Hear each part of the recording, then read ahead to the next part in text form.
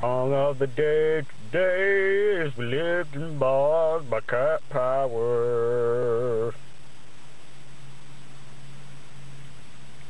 The reason I say that is because,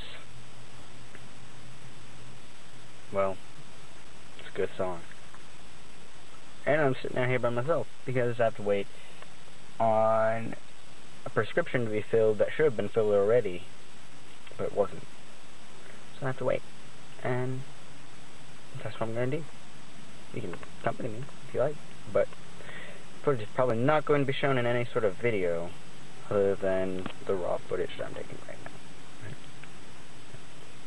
So, probably just going to cut it off here. My room's messy, but like, I know where everything is in there. Yeah, mine's like, I know where my clothes are, I know where my shoes are, I know where my movies are. Let's get my sunglasses. Of course, I don't know where that poison dart is that's sticking straight up out of the carpet. I'm going to get killed.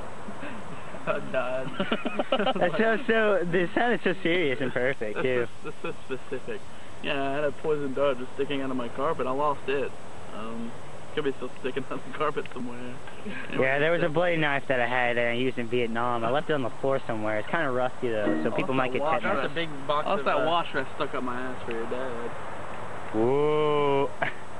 At first I thought you said washer, and I was like, that's not very funny, but watch, I get it. Pulp Fiction. Pulp Fiction. Pulp Fiction. Christopher Walken put a watch up his butthole. Kept it there for many years. Why? To keep it away from the Japs. They just happened. Yeah! Great. Stop cheating. Nice catch. Good Clark. Frisbee time! Frisbee time. Oh, I was this close. I actually catch every single one of these, but I'm not going to let anybody see it on the camera. I'm just the best frisbee player ever. Yeah, good catch, man. Yeah. Way to go, Brian.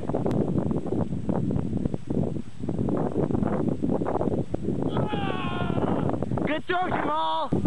Yeah, I'll catch up with you later, Ryan. Oh, my friends. I don't have any friends. I'm just gonna stay neutral and say that both Rubber Soul and Abbey Road are the best Beatles albums, as well as Blood Sugar Sex Magic and Californication are the best albums. That's cool. I'm glad you're not siding with one of us, because that'd be kind of douchebaggish. Oh, by the way, Clark Sucks and I agree with awesome.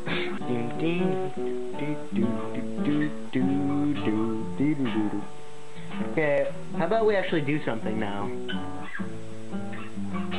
So you're saying, like, what we've been doing is... Let's stop fooling around, okay? Let's get to the real stuff. Let's get to the serious fun.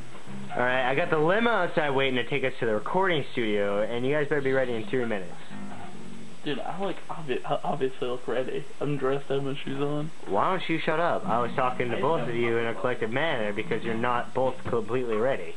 Gotta fight 'em all. Seven Nation Army couldn't hold me back. Gonna rip it off. Don't know the words of this.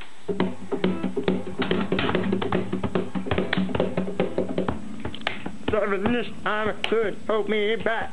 Just say it totally different. I'm a master of rhythm now.